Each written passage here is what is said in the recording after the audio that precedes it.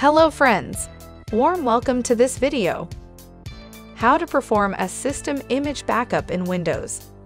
Ever wondered how to safeguard your entire system in one go? Well, you're in luck because today we're diving into the world of system image backups in Windows. Think of it as your ultimate safety net, ensuring that every bit of your precious data and settings are securely preserved. Whether it's your favorite apps, important documents, or personalized settings, nothing gets left behind.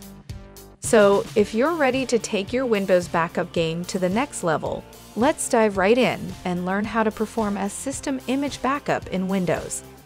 Type Control Panel in the Windows search bar at the bottom left. Click on the Control Panel app from the search result to open it. In the first option of System and Security, you will find the Backup and Restore Windows 7 link. Click on it. From the left pane, click on the Create a System Image. Now, you have to select an option for where do you want to save the backup. You can select any one option from on a hard drive to take the back on an external hard drive, on a DVD, or on a network location. To take back on an external hard drive, make sure that the hard drive should be formatted with the NTFS file system. Click on the Next button. In the Confirm Your Backup settings, it will show you the backup location and an estimate of required disk space. Also, will show you a list of drives that will be backed up.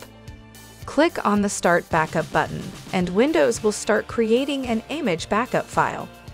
This process will take time, depending on your system performance. So wait till the backup process is completed.